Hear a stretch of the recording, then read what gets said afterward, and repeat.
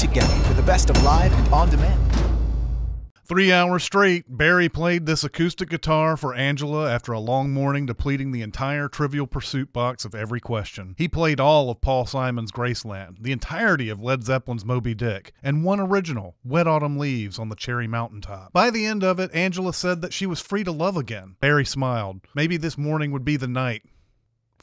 Or would it be the morning? No one ever says maybe this morning's the morning. It's always maybe tonight's the night. Barry thought about this as Angela looked at him expectantly. His confusion was read as disinterest. Angela then turned on the TV and started talking about some bullshit feature of her DIRECTV. The romantic moment was over, probably forever. With DIRECTV, I can get live TV and on demand. Look, I don't know if this couple are boyfriend and girlfriend, or they're married, or they just met on Ashley Madison, but I think we can all agree it's weird to sit someone down on a couch and tell them about a feature this incredibly uninteresting. You can switch between live TV and on demand? Who f***ing cares? One of you can watch the you want with a phone or a tablet, and you don't have to do the incessant switching back and forth. And I think we all know this is just going to end up on the Housewives, so much for that feature. Also, we then get a disclaimer. Switching programs requires additional steps and time, so it's either not as easy as they're showing, which who gives a shit anyway, or it is this easy and it requires you to buy extra shit to activate the feature. But honestly, I don't know why you would. This is ending up on Housewives anyway. Also, why do we have to abbreviate requires and additional in the disclaimer? Is it so if you make it smaller, people won't notice you're telling half-truths about your unimportant feature? Also, times 3, I'd like another demonstration of this feature when it's raining outside.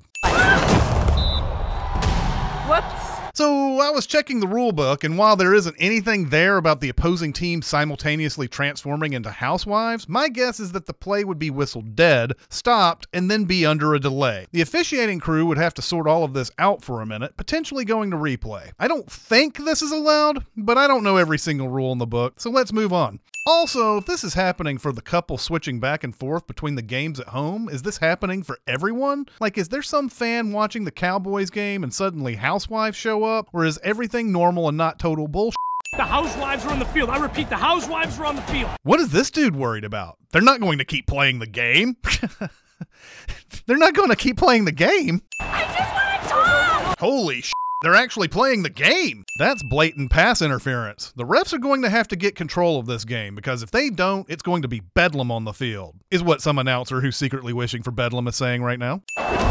This isn't a legal play. Also, since we still see CeeDee Lamb over here, that means the ball Dak Prescott threw somehow went straight into the air and just now landed. So did the DIRECTV magic affect physics too? Also, CD needs to go to the tent and get checked out. That was definitely a concussion type hit. You know what? I bet the fucking tent got transferred to New Jersey during the channel flipping. They really should have stopped this game. And they need to round up the Las Vegas Raiders, who suddenly found themselves in New Jersey without their consent, which is illegal in 49 states and Puerto Rico. Don't worry, Dak. None of this counts. Who flips the table? I guess this is hilarious to people who have seen the show. I'm guessing she flipped a table on the show once. I bet that was super funny, ruining everyone's dinner that night. I don't know if it was a dinner or not, but I'm assuming it wasn't an exhibitor's table at Comic-Con. Some dude selling gargoyle figurines from a comic called Mama Stole My Vast Deference. Either way, I think we can agree flipping a table is a dick move, and I don't know what's so humorous about that shit.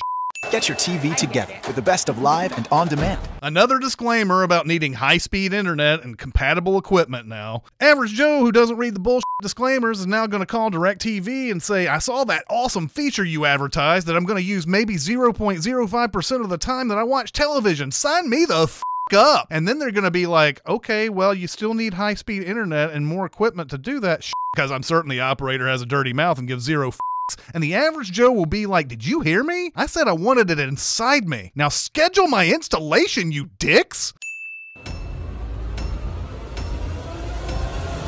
It's a portal. And then after about 15 minutes, you're spit out into a ditch on the side of the New Jersey Turnpike. Remember to also check out CinemaSins, where we send movies, and TVSins, where we send TV. Also subscribe to Commercial Sins. Click the bell, like this video, slap your mama's ass. Oh, and check out CinemaSins.com, which has all our videos in easy genre categories and links to our store where you can buy our sweet, sweet merch that we guarantee you will love. Guaranteed void in Tennessee.